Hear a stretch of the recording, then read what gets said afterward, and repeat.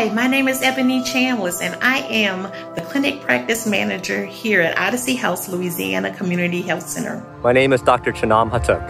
I'm the Chief Medical Officer for East Valley Community Health Center in West Covina, California. My name is Jason Barillo. I'm a physician assistant at Coastal Health and Wellness in Galveston County, Texas. I'm Medical Director here at West Hawaii Community Health Center. I'm the Safety Manager here at the Sacramento Native American Health Center. And I am an HIV coordinator at Erie Family Health Center in Chicago, Illinois. I'm a pediatrician and the Chief Medical Officer of the Dimick Center that's been serving Boston, Massachusetts for over 150 years. We're a network of federally qualified health centers that serve over 115,000 people in the New York metropolitan area.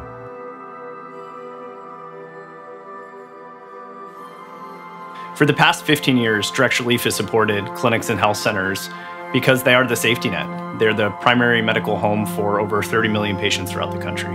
It's amazing to me the work that this network of health centers and clinics does across the country, and frankly, how few people know about it because it's so integral to the healthcare system.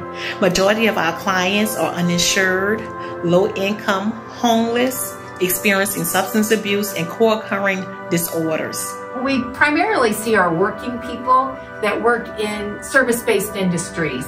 We have a very diverse population here, where 76% are at or below the federal poverty line.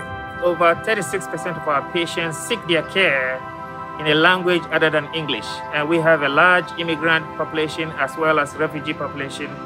So Dimick serves the Boston neighborhoods that have actually been the local hotspots with some of the highest rates of COVID infections. So when the state of Louisiana decided to shut down due to COVID-19, our team knew we had to find a way to continue providing care to our patients because they were among the most high-risk population. As we began to respond, of course, we sent out masks, gloves, goggles, face shields, etc. But also we were hearing enormous financial pressures and strain that they were facing, many of whom were really stretching their last dollar to ensure that their doors could stay open.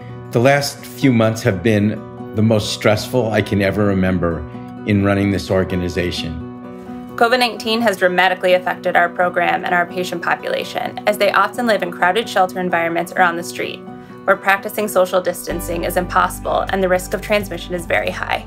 They are a vulnerable group. If they were to become infected, they have a much higher risk of serious complications. Things like job loss and social isolation, food insecurity, loss of childcare or school. There's just been so many stressors.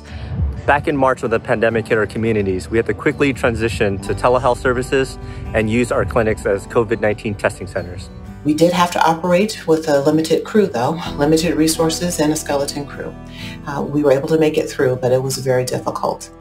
We are now operational, but can only see a fraction of our patients at physical facilities, so the rest is being done via telehealth. And we've been providing over 100,000 telehealth visits with our patients, trying to keep them out of the emergency room and give them advice about what to do during this COVID pandemic.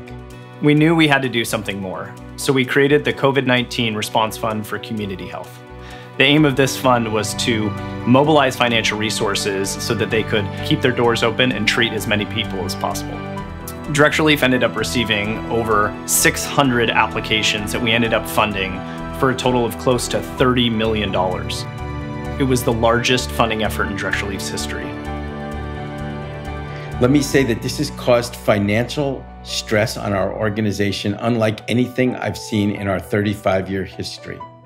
So I'm incredibly grateful for both the financial and material support we've received from Direct Relief. The Direct Relief funds have really allowed us to ensure that we don't have to lay off any staff or have to cut back services. As we take care of those that are potentially sick with COVID-19, you see behind me our external triage tent that we've been taking care of these patients for the last 2.5 months.